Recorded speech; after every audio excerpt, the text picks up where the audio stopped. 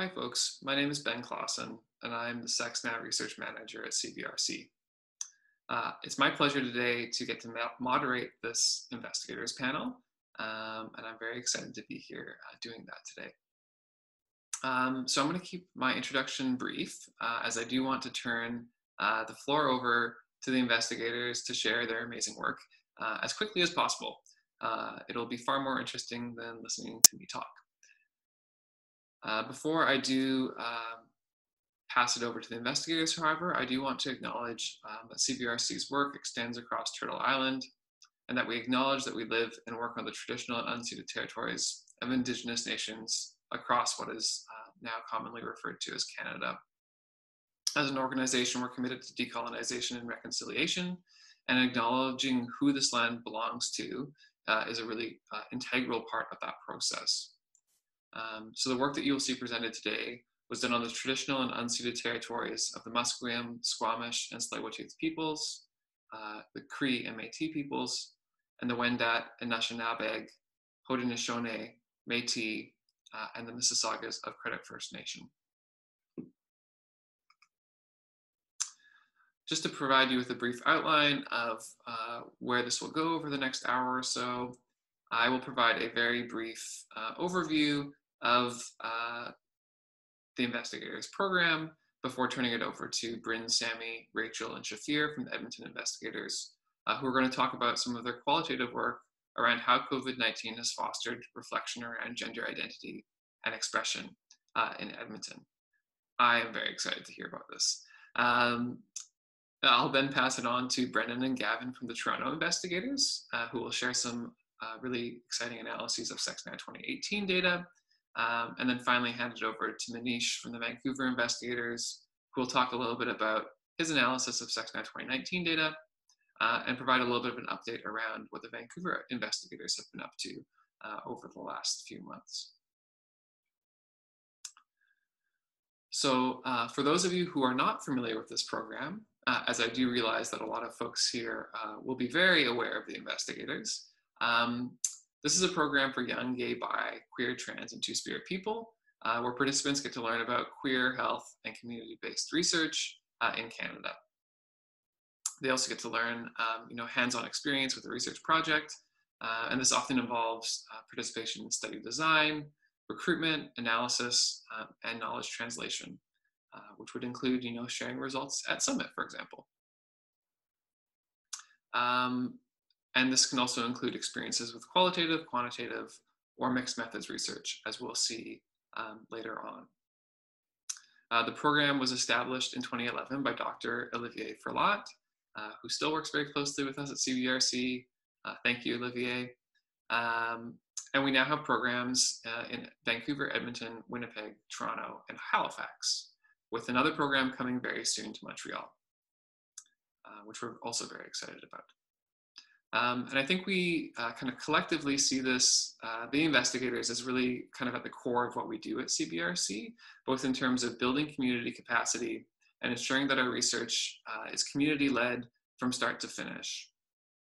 So this is a program that's really near and dear to a lot of us at CBRC and affiliated with the CBRC, which is why I'm so excited to be a part of this panel today. So through the program, investigators, as I mentioned, learn some employable research skills, but they also get to connect with peers and with mentors who might be experts in their various fields, for example. And CBRC and our partners, organizational partners, get to learn a lot about the experiences of young queer people and get to engage meaningfully with those experiences. And we also get to increase community capacity and diversify our research teams ultimately.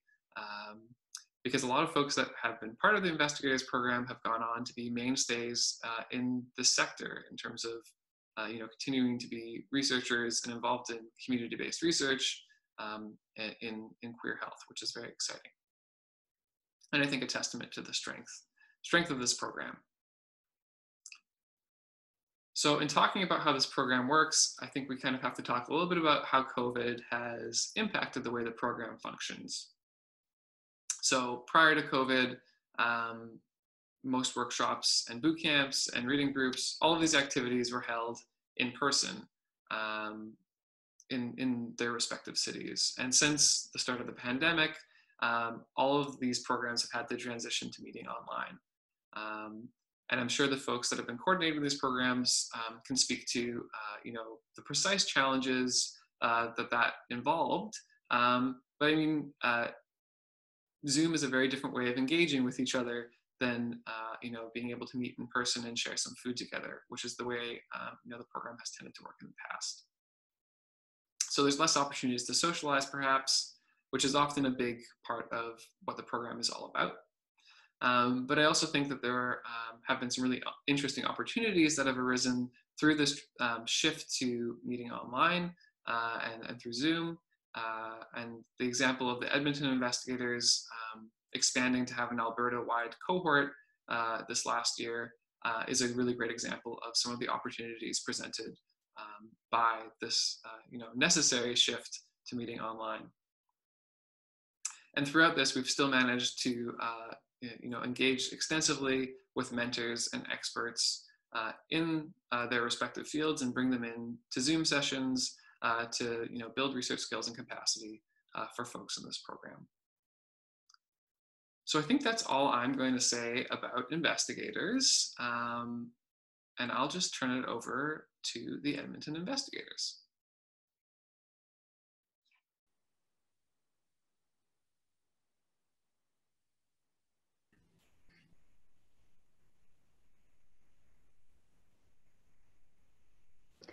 All right.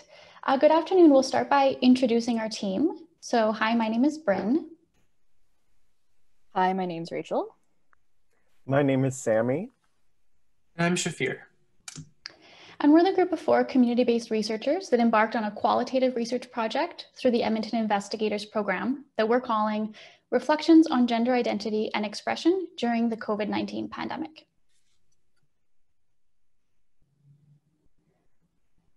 Next slide. So we'll start by just giving you a little bit of background and methods for our research.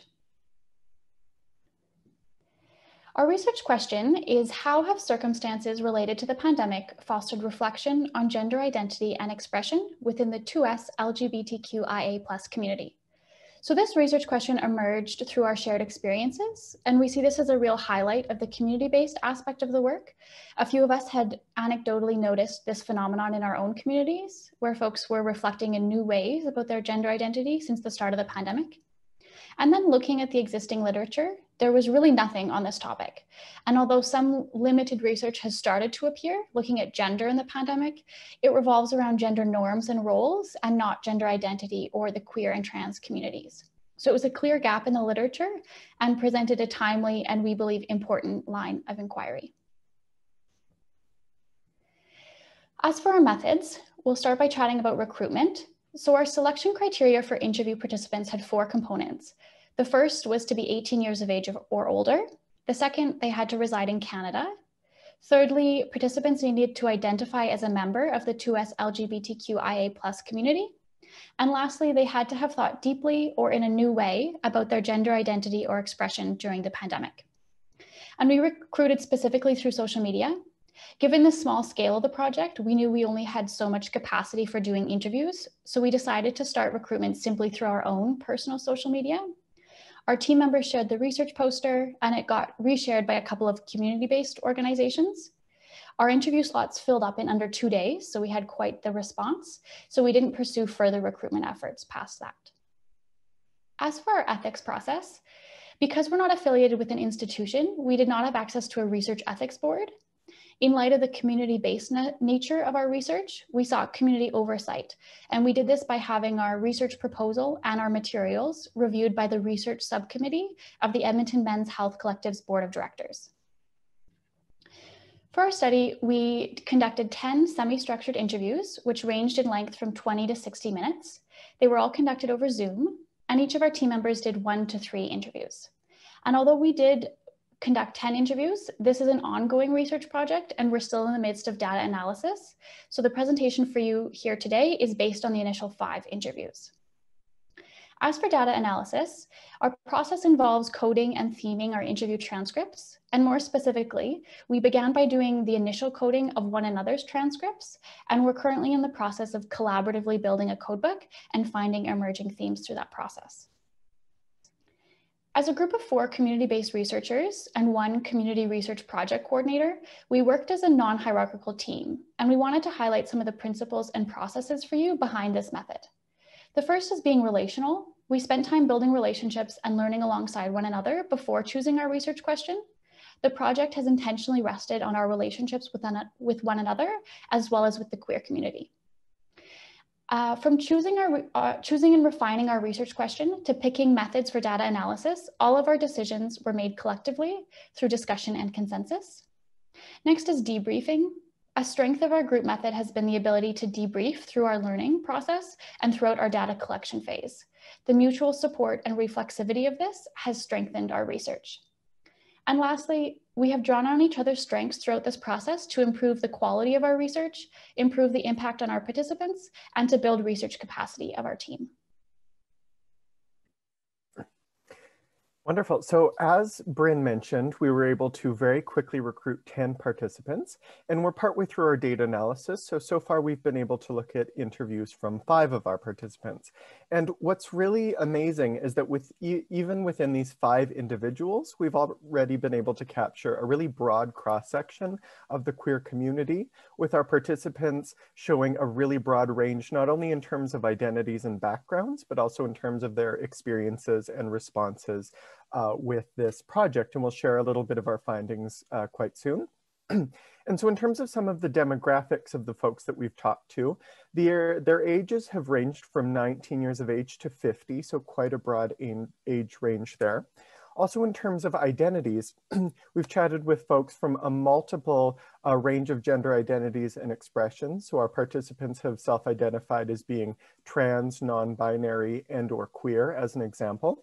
And in terms of location, so far all of our participants have been located either in Alberta or British Columbia and have been centered in primarily an urban context in terms of where they live. So again, as Bryn mentioned, we had a really quick response. So in less than 2 days, we had 10 interviewees plus a waiting list, which was very heartening. And when initially connecting with these individuals, we found there were a broad range of interests in terms of why they wanted to engage with this research. So one common thread was that there was a great interest in this question we were asking. And again, because these folks were also noticing within their own circles and beyond that this process of reflection during the pandemic on gender identity and expression was something that was taking place. Many of our participants also indicated that this interview provided them with a good opportunity to further engage and process these reflections. And then finally, there seemed to be a lot of excitement in terms of contributing to queer scholarship itself and helping to fill these gaps in knowledge that we're seeing within our own community. So in terms of what we asked, to address this question of how the circumstances around the pandemic were relating to the process of reflection around gender identity and expression, we really built our interview guide to capture 3 main concepts. So the first concept was this idea of the specific circumstances. So how has life changed for you during the pandemic? Second, we wanted to capture how or what the process of these reflections were looking like and how this reflection was happening. So in what ways have you been thinking about your gender identity or expression during the pandemic? And then finally, we wanted to make the connection between the two. So why do you believe these thoughts and reflections were coming up for you during the pandemic? And while we left our interview guides fairly flexible to allow the conversations to build organically, we let these 3 concepts really help guide our interviews. Okay, so we'd like to turn now to our preliminary findings. And next slide, please. We determined that there were a few main circumstances participants experienced during the pandemic, and these include increased feelings of isolation and disconnection from social activities, community, and support systems, increased connection that occurred as a result of social activities and other supports shifted to online formats. Some participants felt that they had more time, due in some cases to school and employment circumstances changing, Participants also shared experiences accessing mental health supports, often communicating mental health challenges or challenges dealing with mental illness. Participants had varied experiences accessing healthcare supports and services and engaging in medical processes. In some ways, the pandemic set up barriers to accessing healthcare services as clinics and other healthcare providers shifted to online formats. And in some ways, the pandemic facilitated access to healthcare services in that online formats were much easier to access. As a related offshoot to these findings, some participants also reported undergoing the process of medical transitioning during the pandemic. And here's a quote pulled from one of our transcripts that speaks to the points I've just mentioned. Even the sheer fact of not seeing as many people as often, right? If Monday night I decide to paint my nails, I don't need to take it off Tuesday morning to go to work. My cats don't care about my gender. And next slide, perfect. Another theme or concept gleaned from our interviews was reflection. We found that participants were engaging in reflexive practices about their gender identity and/or expression. Participants experienced a shifting or reordering of priorities in life as they began, in some cases, to more fully enter deeper introspection. They began considering death and mortality more directly in relation to their lives through the same reflection. They felt deeper, sustained reflections engaging with aspects of their gender identity and/or expression they had not previously engaged with, and some participants reported a range of feelings from exploration and uncertainty to increased self-respect and self-worth. Also experienced in general, introspection and deeper connections with friends and community developed by utilizing online resources such as TikTok and Jira Reboot. As one participant explained, I was just trying to distract myself with as much stuff as I could cram into my schedule and be as involved as possible. And when you start to strip those things away, you really have to reflect in some way or another. There's just too many hours a day, I think, to not go through some form of introspection. Next slide, please. Perfect. Connecting back to our research inquiry, we found that the pandemic and pandemic circumstances acted as a facilitator for deepening pre-existing reflections on gender identity and/or expression. Participants communicated experiencing particular identity changes, including more assertiveness in expressing their gender identity and experimenting with forms of gender identity and expression. And we found that circumstances also developed into a powerful tool for self-conceptualization and reaffirmation. Moving beyond the pandemic, we found that the pandemic circumstances themselves inspired deeper forms of reflection in regards to gender identity and expression that continue to take place now and in the future for participants. This is to say that such circumstances continue to produce lifelong and impactful effects upon our participants. As this participant mentioned, it is kind of validating in seeing other people talk about it. It wasn't just me going through this weird mental situation. It was a conversation that society should be having more. It lit a fire under my wanting to lean the hell into my queerness. Perfect. Okay, so I'll be talking about where our project is heading and the impact it's had on community members and participants, as well as possibilities for further study. So with next steps, as we said before, these are our preliminary findings. And so we're going to continue analysis and finish coding and extracting themes. Once we've completed our analysis, we'll hold a community event to present our findings.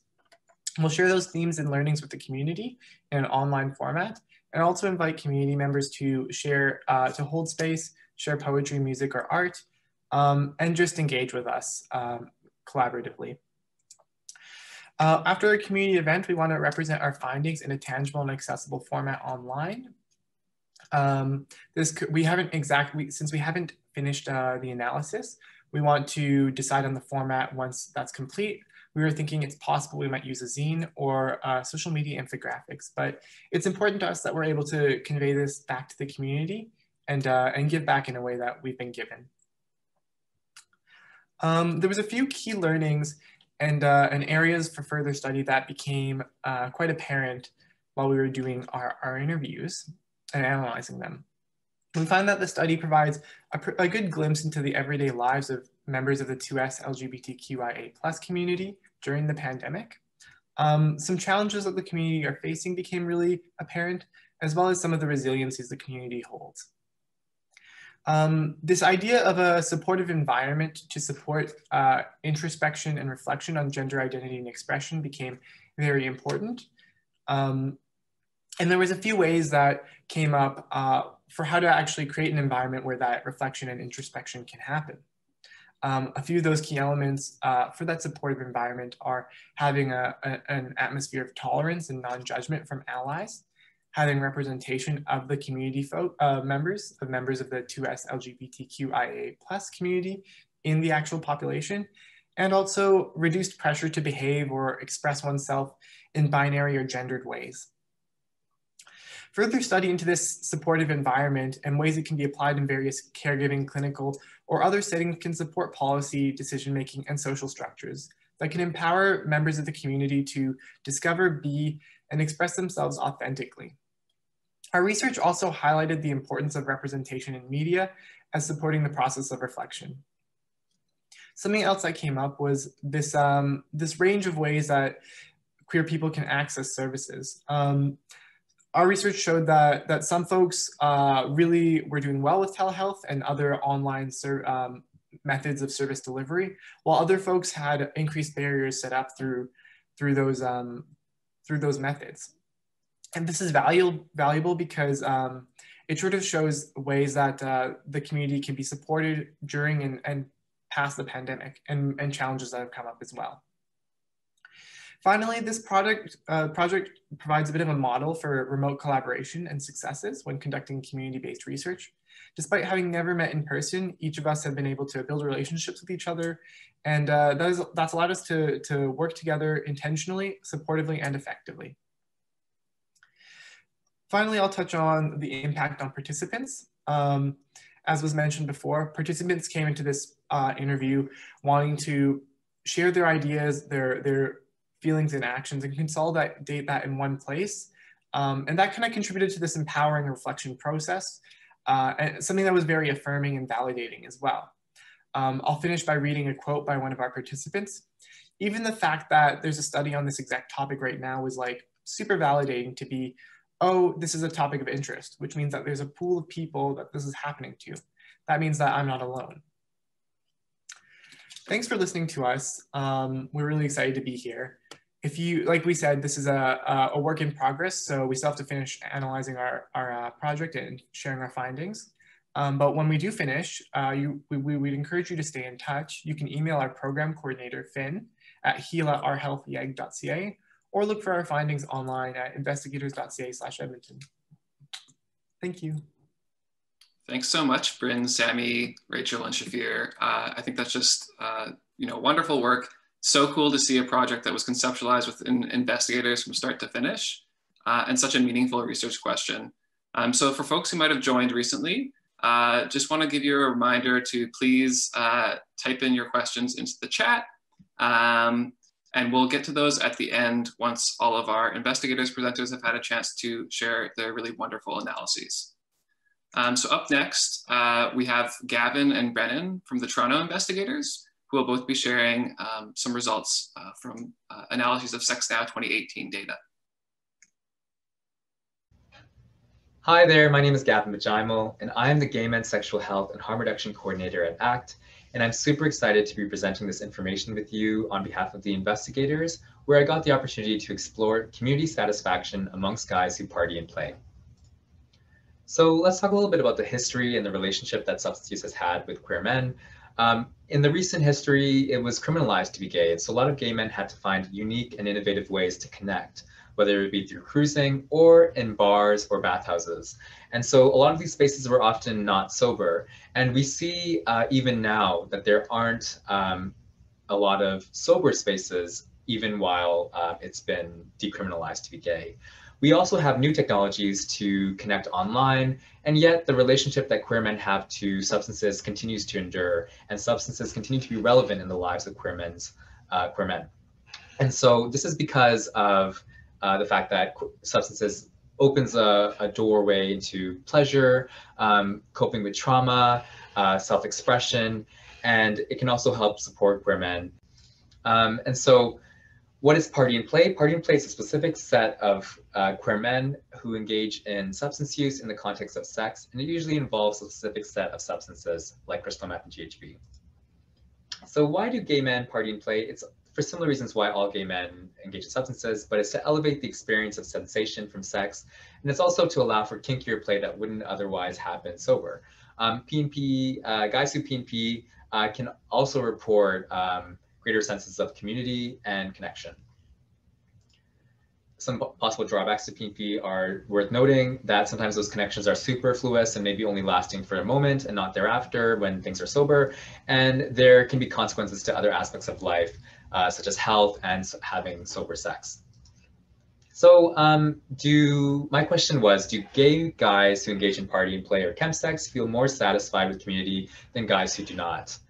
And I did this through a chi-square analysis in R, and we identified party substances as not just crystal meth and GHB, but we also included substances that are often mixed or used in party and play scenes, such as cocaine, ketamine, MDMA, erectile drugs, and poppers. People were asked if they had used particular substances in the last 6 months. So if they had used substances prior to that, they weren't included in the survey. So this is our results. In this graph, we can see on the y-axis community satisfaction. On the x-axis, we have the variables that we explored. The little asterisk represents a significant relationship. Orange represents yes, blue represents no. We see that for those people engaging in any substances, there was no significant difference in satisfaction amongst those who don't engage in substances at all. However, we wanted to narrow that down and rule out substances like alcohol, weed, and opioids to our party substances. And we found that there was a significant difference in community satisfaction amongst those who engage in party substances than compared to those who use substances but don't use party substances. And that difference was about 7%. Then we looked at sexual activity, because we know chemsex is involving sex and using substances at the same time.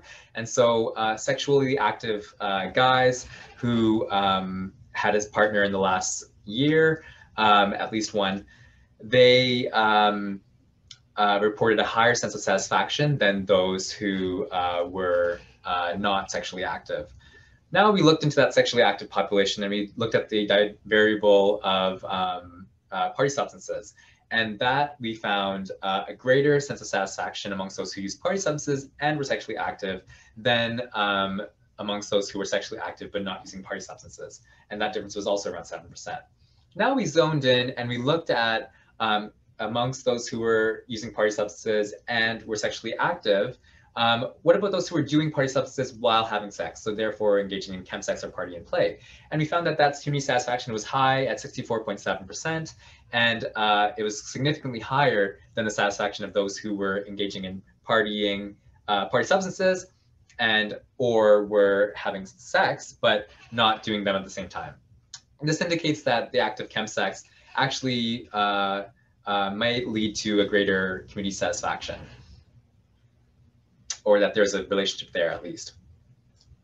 So this has various implications. It suggests that there is this invisible population amongst those who use substances that are actually coping quite well. And maybe it's because of this sense of community that guys who use party substances have. So community is this protective factor for individuals from the adverse effects of maybe using substances. We also had this other implication or exploration that there's perhaps a greater sense of satisfaction in a context like Pride, where people are reporting their satisfaction in the middle of a party. People may be using substances before answering the survey or using substances after, and so they're more likely to report a greater community satisfaction in a party setting. So also community satisfaction may differ between those who are actively using versus those who had historically used. This we didn't explore guys using substances before 6 months, and so that might also shape the results. All this kind of implicates to me that queerness is a political identity that creates group cohesion, but maybe PNP and identifying as a part of the PNP community may also create group cohesion for similar reasons. You know, we've seen that in being gay, that there's solidarity between queers living in a world that is heteronormative. There's also solidarity amongst queer guys in the PNP scene using substances in a world that is drug prohibitive. And queer communities have often internalized stigma and revitalized it into positive expressions. And so maybe that's also happening in PNP communities, where PNP serves to destigmatize experiences of substance use for the broader community and connect all of us with our deeper desire for connection with each other and with our broader communities. So That's all for me, and I'm looking forward to some questions. Thank you. Hi, my name is Brennan Snow, and I was a part of the third cohort of the Toronto Investigators. And we did some analysis of the 2018 in-person Sex Now survey. And I looked in particular at STI testing in trans participants. So my research question was, did trans participants get tested for STIs as recently as cisgender participants? And this is something I wanted to explore because of my own experiences as a trans person accessing healthcare. I know that sometimes there can be a lot of sort of points of contact. So you might be talking to a receptionist and then a doctor and then a nurse. And kind of at all of those points, there's potential if you don't have your name changed legally or gender marker changed, there's potential for being misgendered. There's potential for confusion about name, pronouns, bodies, what kind of tests are being ordered. And oftentimes the onus kind of falls on the trans person to have to talk about that or to educate their healthcare provider, which isn't super ideal in a patient relationship always. And so my experiences seem pretty consistent with some of the literature that I was looking at. So trans people are more likely to experience barriers in accessing healthcare, with some people even avoiding emergency department visits. So if people are avoiding healthcare in emergencies, you can only imagine healthcare avoidance in terms of avoiding routine care, or in the case of STI testing, preventative care.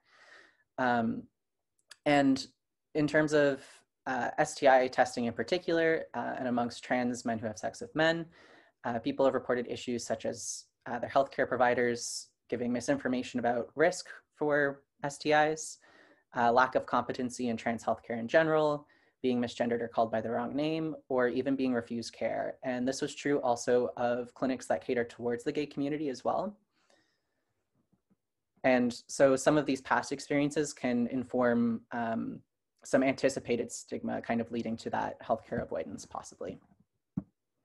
So I looked at two variables in particular from the Sex Now survey. And the first was the question, do you have trans experience? So this was a yes or no question. And interestingly, of those who had said yes, about 70% listed their gender identity as man. And the other 30%, it was a write-in variable. So responses in the other category could have been something like transmasculine or FTM, or most commonly non-binary, potentially genderqueer, things like that. So this was actually something I didn't have access to that write-in variable, but the CBRC just released a report a couple of months ago, a community profile that kind of outlined some of that answer. And the other variable I looked at was the question, when were you last tested for STIs? So I split that into two categories just to do a fairly simple analysis. So I looked at people who had been tested within the last year and people who said they'd been tested longer than a year ago, never, didn't know, or kind of couldn't remember. And so as you can see, cisgender participants, 71.7% had been tested, said they'd been tested in the last year, compared to 65.2% of transgender participants. I did a chi-square test and the p-value was less than 0.05. And so, yeah, and so I looked at, kind of thinking about that, I looked at a couple of other questions on the Sex Now survey. So cis respondents were also significantly more likely to report not having delayed or skipped testing in the last year. And when I was kind of thinking through reasons why that might be and reasons why trans people might have been less likely to get tested in the last year, I also looked at another question and found that trans respondents were over 3 times more likely to report having delayed or skipped testing in the past year due to lack of professional sensitivity to gay, bi, or queer men's health, which was one of the sort of checkbox reasons that people could give. And so the way I kind of interpret that, and or maybe the way that respondents might have been interpreting that might have been an issue with transphobia or lack of professional sensitivity to trans health in particular.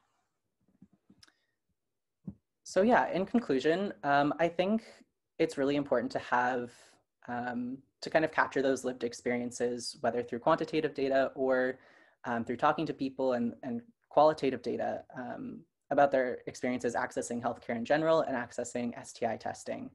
Because STI testing isn't something that's super fun for anybody. And I think especially for trans folks might be especially sensitive. And so I think steps need to be taken to ensure clinic healthcare provider competency in trans health, and kind of an eye towards streamlining those systems and making it harder for people to mess up. So it's great if clinics list a preferred name spot or preferred pronouns, but in practice, if people aren't looking at that, or if they're not actually using that and people are still getting misgendered or misnamed, that can really create a not great environment for folks and can make it harder for people to access these testing services. So yeah, thank you.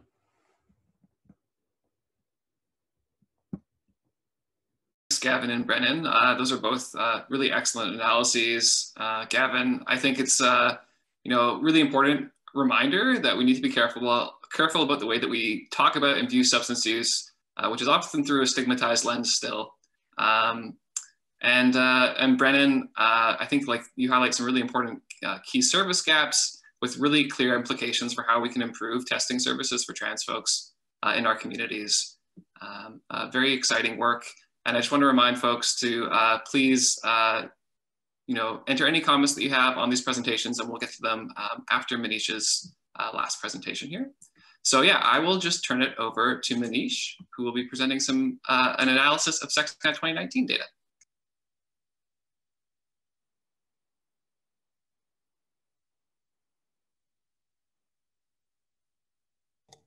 All right, so let me just get started quickly.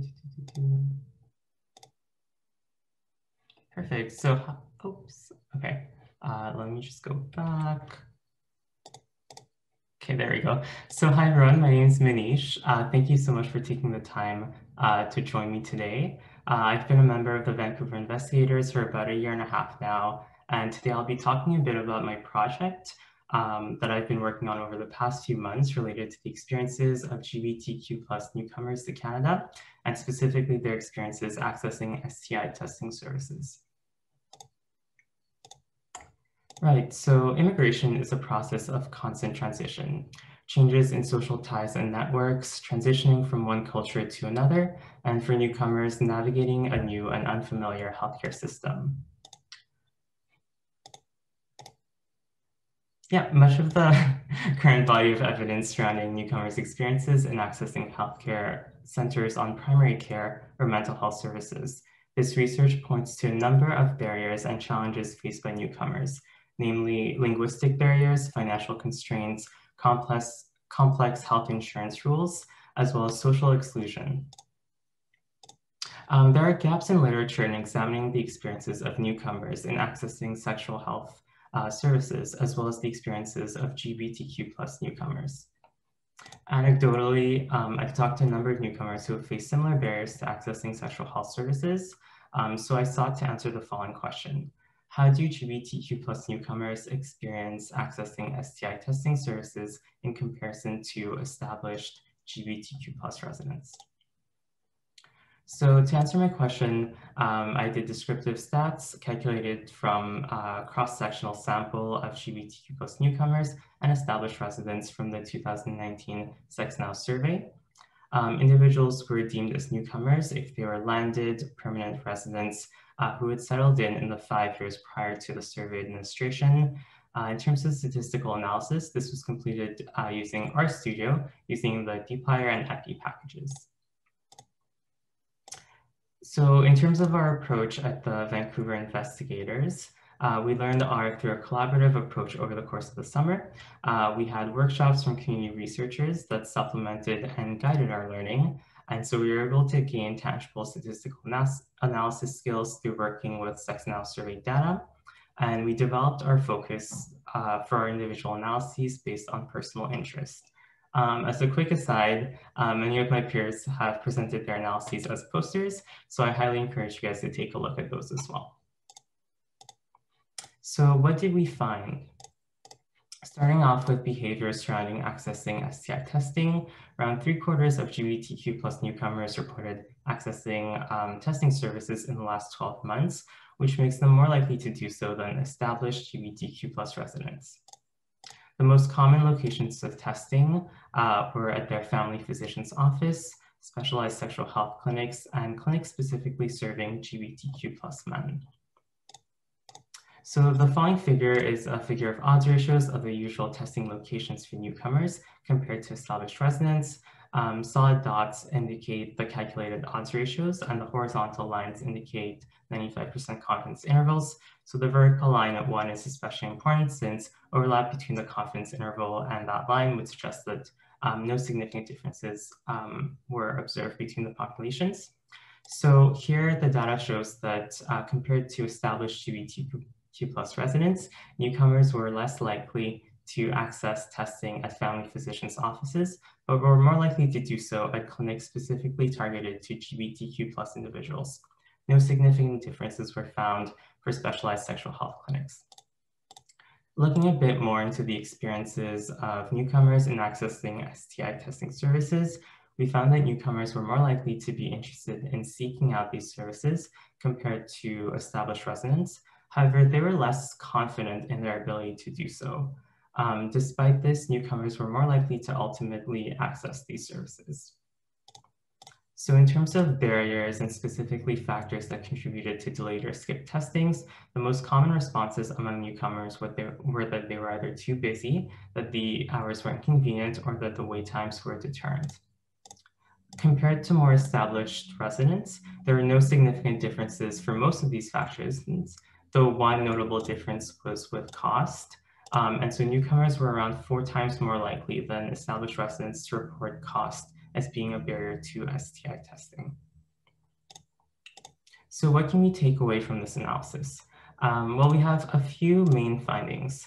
The first of which is typically GBTQ plus newcomers are more likely to both be interested in and ultimately access STI testing services. Common locations for this include the family physician's office, as well as notably clinics targeted to GBTQ plus men in particular, which they are more likely to access relative to established residents. Moreover, another main finding is that newcomers may feel less confident in being able to access testing services. And we also found that there are a number of barriers to accessing STI testing services, with costs disproportionately affecting newcomers. So why might this be the case? Well, typically STI screening is covered by provincial health insurance plans, and many clinics offer free services for individuals who may not otherwise be covered. And so cost being a barrier may be suggestive of a lack of familiarity with the Canadian healthcare system and the rights to access under provincial insurance plans. Both these two factors have previously been established as a barrier to quality healthcare for newcomers to Canada. Moreover, another potential contributing factor may be a delay in coverage from arrival date.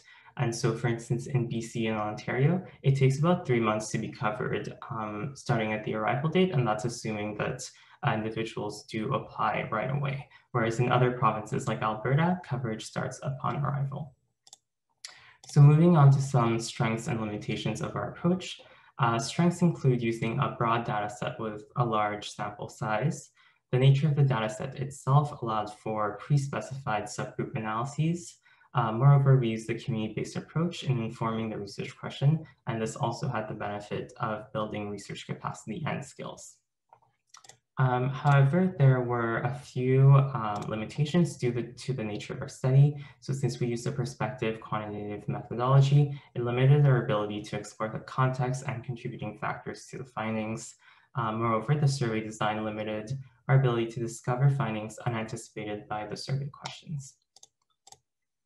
So what's next, and how can we put this knowledge into action? In terms of future work, a qualitative study looking at the experiences of GBTQ plus newcomers accessing STI services, or even more broadly, accessing general health services would certainly be interesting. It may help elucidate some of the contributing factors to the results we've found so far, while capturing findings that may still be unanticipated.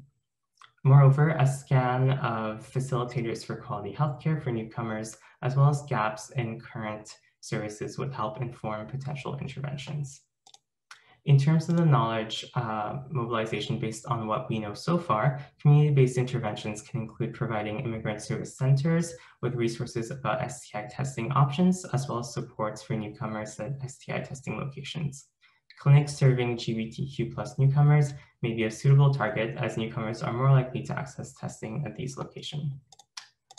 So that wraps up my presentation. I just wanted to take a moment to thank those who have supported this work. So of course, this has been supported by the Community-Based Research Center, and I gratefully acknowledge Dr. Lachowski, Jeffrey Morgan, Ben Costin, Jonah Alk, Aiden, Ablona, Kiffer Card for their feedback and analysis, as well as Jeff, Ben, and Jonah for their continued guidance, support, and organization.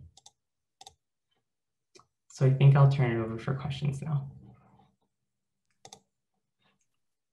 Thanks, Manish. Yeah, just another really wonderful and important analysis highlighting really key service gaps within our communities. So yeah, I think we can move into the question period now. We have about 15 minutes. So I encourage folks to type their questions into the chat. We have received a couple of questions already. So this is kind of a question for the Edmonton investigators. But Mateo is reflecting, I wonder if the trans community was set up to optimize connection over the internet already.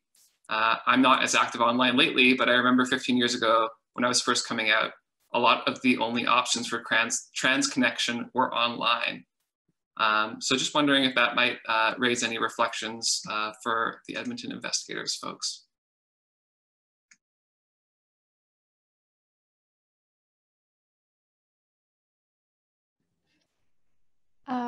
One of my fellow team members, feel free to jump in. I'm not sure if we have heard that specifically, but definitely we heard sort of more generally a little bit about folks.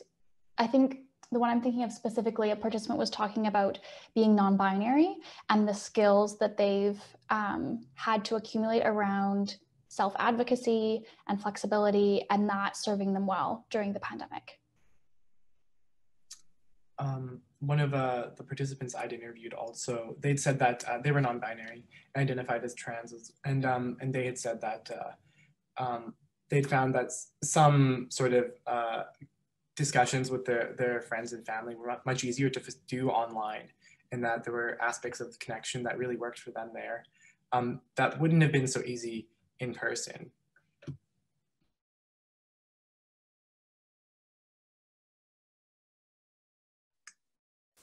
Great, thanks so much for those reflections. This question is for Gavin. Again, this is from Mateo. Mateo's just pointing out that there's also a huge connection between relational trauma and substance dependence versus those of us who can use and walk away from using substances more easily. So Gavin, just wondering if you have any thoughts around that distinction. Yeah, I mean, there's a lot of different experiences of substance use between different communities, and certain communities have, or certain individuals have different resiliences around whether or not that substance use becomes problematic for them. And so, of course, relationship trauma or some levels of trauma or experiences of discrimination or severe isolation. There's many layers of things that I think are absolutely worth exploring more within a research context. But also, it's just anecdotally something that I see in my work, but I also, there's also often comparisons even between folk who may look to other peers who are able to, manage their use in their lives and feel challenged by the fact that they're maybe not able to. And so because of these various social determinants of health that lead into that and or experiences of trauma. Yeah, thanks so much, Gavin. This is a question just for everyone, really. I think you've done a really great job of outlining the implications of your research, of these analyses. But just curious to hear if you have any other thoughts around, how we can implement these findings through programming and through policy, maybe. You know, a lot of us are from queer organizations, and I think a lot of what you have found here in these analyses is really crucial for us to implement. So just curious to hear any thoughts from any folks on this panel around how we can better be taking up these findings in our applied work.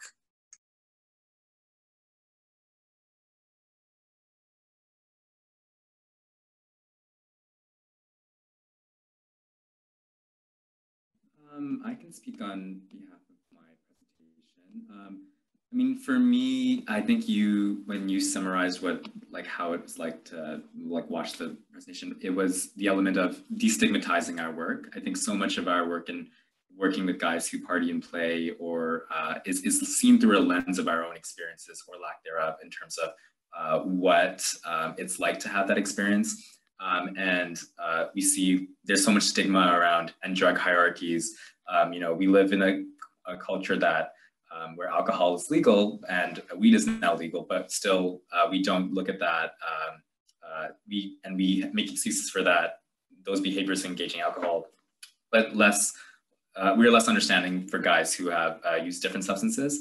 So that lens can really be challenging for us to meet people where they're at and to connect with people on their level. And so, you know, there's so many ways within a harm reduction context to investigate how someone's P&P experience can be safer or you know, prevention strategies can be utilized, you know, like using unused supplies or you know, taking your favorite prevention strategies into account before you use, so that you're able to you know, utilize those strategies in play settings. And so it's about meeting people where they're at, and it's about using that and using a destigmatized lens to do that. Great, yeah, thank you, Gavin. I mean, any other thoughts around that question? How we can actually, you know, put these findings into practice within, you know, our organizational practices within our queer communities?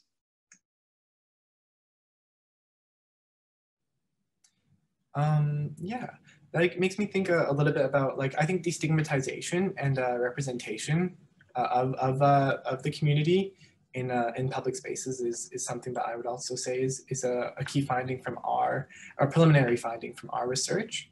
One participant's quote kind of stands out to me. They said, "I really miss university classes like in person because you can kind of express yourself however you want." Like in this particular setting for them, they said that, like, you know, on my left might be sitting like someone at 9 a.m. in like a full suit, and on my right might be someone sitting in their pajamas eating cereal straight out of the bowl, you know, like and so what, like, and a few other participants echoed that sentiment of you know, when I'm in spaces where people are really expressing themselves really authentically and genuinely, and they feel free to do so, then I'm also able to do so, and the pressure to present a certain way is reduced, which lets me really think, how do I want to be actually, and how do I want to live, as opposed to what do I want to look like to other people. Yeah, I think that's such an interesting point, because when I kind of think about, and when I look at the literature out there around, you know, how COVID is like limiting access to certain types of physical queer spaces, I think about the lack of validation that folks might feel due to the lack of the ability to access those spaces. But I think what your research is really highlighting is that there are actually opportunities here as well. And so I think it's a matter of thinking through, like, how can we optimize those opportunities for folks? I just wanted to say also, to jump onto that, it was so beautiful to witness, you know, gender is obviously a very internal experience, and this pandemic has provided us the opportunity to really go inward and not have to perform in for external, you know, environments. And I really thought that point was such a beautiful thing that was highlighted in your presentation. Thank you, Gavin. Any other questions for our wonderful panelists?